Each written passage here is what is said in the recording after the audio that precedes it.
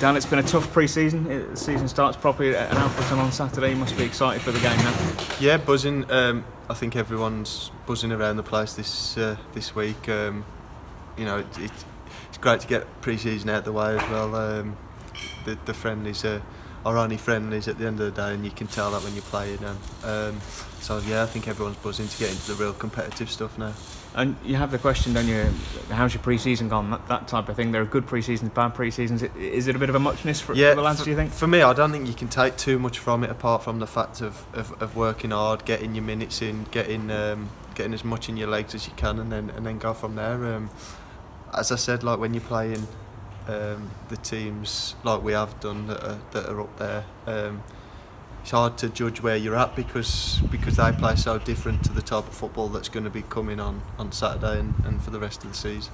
And in that regard, I guess Solihull was the right test at the right time, really, wasn't it? Yeah, I think it was a brilliant time to have that game, and I think you could tell any of the fans that went to the game that there's a difference in the style of play, that you have to adapt to what's going to come from other teams, and I think we've done that brilliant on Saturday, and if that's anything to go by, I think we'll have a successful season. And how do you feel personally, in the sense that last season, obviously this time last year, you were going through obviously what you were going through, but apart from everything else, it meant you didn't have the benefit of a full pre-season, didn't it? I think it was a very stop-start last season for me, and towards the end of the season I started to find a little bit of form, and if we can take that into this year, brilliant as a team and personally as well. So I'm really looking forward to getting going this year and trying to sustain my place in the team without any injuries. And you don't always associate maybe the injuries that you perhaps picked up around Christmas time, January time, whatever, with what happens in pre-season, but the two are very much connected, aren't they, really? 100%, yeah. I mean, like this year Elliot's come in and he's tracking everything we do, every run we do, or don't, yeah. So I think it's massive to have pre-season because it's getting everything into your legs and getting your body used to what's coming for the next 9 months.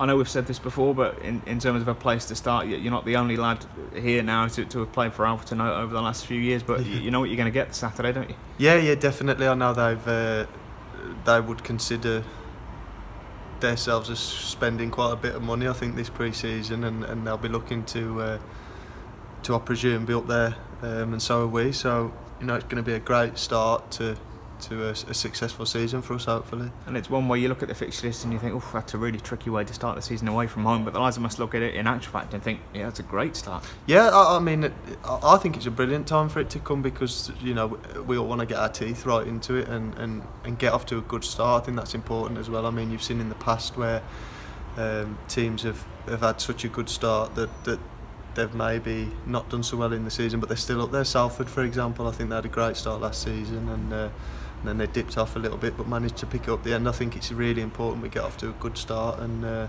get a few points on the board. And like fan support, it started early, 100 or so at Solihull on Saturday. That they'll travel in numbers, I would have thought. For the you know what you're going to get from these fans, don't you? Like they're always following us around. They love their football, so yeah.